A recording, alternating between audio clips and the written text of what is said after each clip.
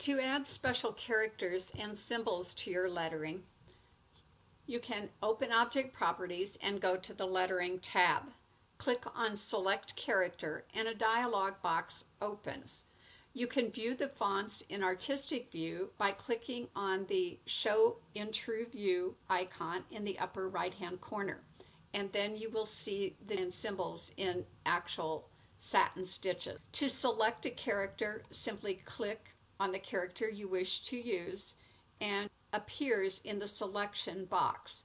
Continue to select the characters. You can find numbers here. You can also find lettering here.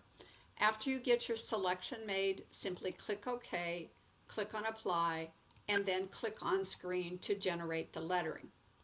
There are special fonts for fancy lettering and special fonts for monogramming also included in the software that can be accessed through the Select Character button.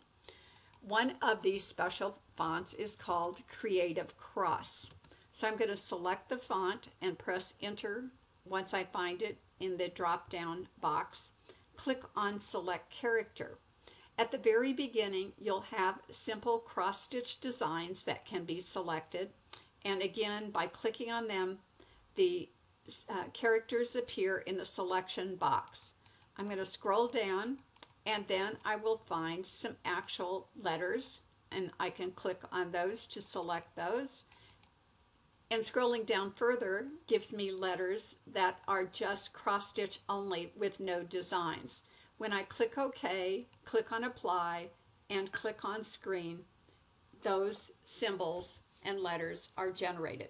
Another fancy alphabet is called Secret Garden, and I can pull that up from the drop-down list.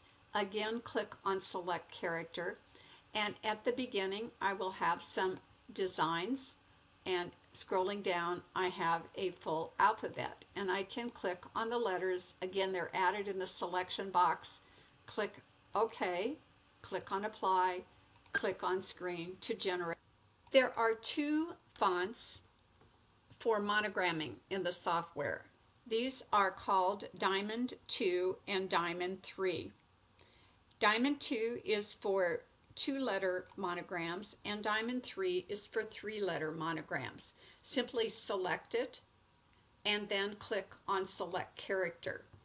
The first group of letters you'll find are slanted for the left side, and then the second set of letters are those for the right side.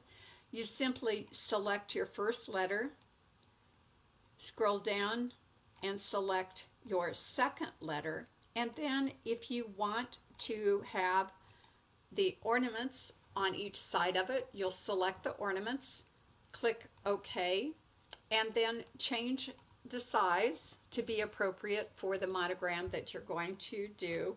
Click on Apply and click on Screen to generate that monogram. The Diamond 3 monogram is for 3-letter monograms. Again, click on the Select Character. This style of lettering has 3 groups of lettering. One group is going to be for the left side, one for the middle, and one for the right. The center letters are shown first, then the left, and lastly the right letters. You'll select a border after the letters are selected. So if I were selecting my letters, I would do first initial, scroll up, select middle initial, and then scroll down to select third initial.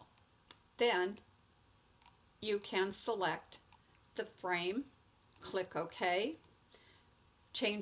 Again, remember to change the height of the letter, and I'll select 2, click on Apply, and click on Screen to generate the letters.